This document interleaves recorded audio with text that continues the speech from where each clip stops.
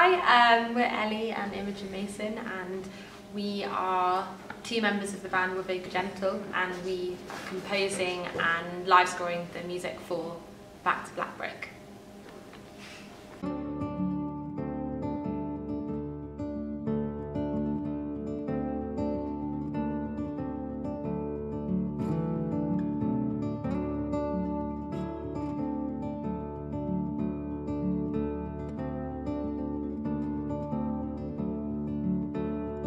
We're both playing a lot of different instruments, and we're doing a lot of different sound effects as well.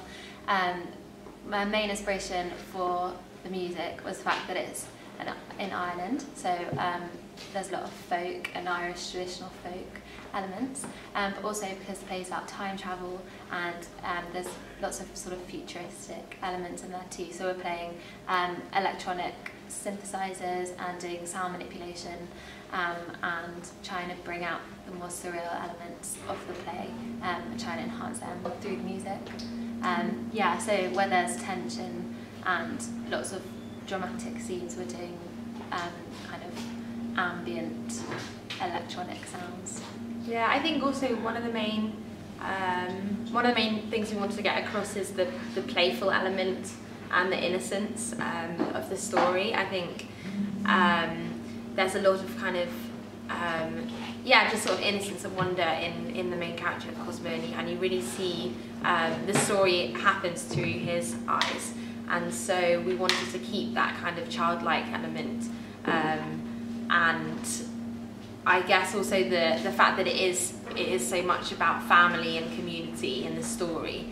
We drew on a lot of traditional folk elements precisely because that's the type of music that really encapsulates storytelling and family.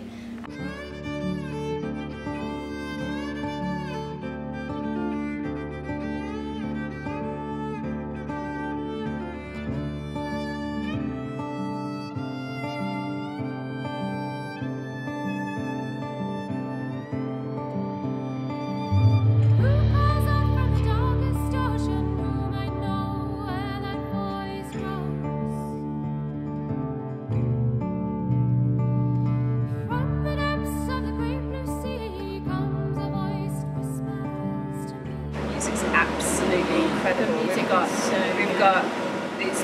got Ellie and Amy Mason, yeah, and they're just two of the most excellent musicians ever. To have that sort of live sound, even when you're in a rehearsal room, it's great because it's not a musical, but the music adds so much to the atmosphere of the play that yeah, it's really great to work with these people actually. The music's beautiful. I think it really fits really well with the whole piece.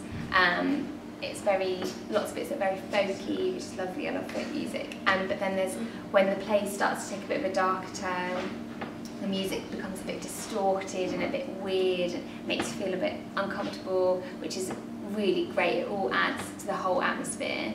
As I said, in Gilbert, we did Gilbert Grape, and these girls in the band, they did the music for that, and I remember hearing them for the first time being like, oh, because I love sort of folky sort of music. I grew up with that sort of stuff. And I think it really works with this Alex's style of theatre as well. Like it sort of collaborates with the lighting and the acting and the direction. It all sort of is like a puzzle that needs the music in Alex's work, and the girls are brilliant. So yeah, I think it's essential in this sort of thing. It makes the art form.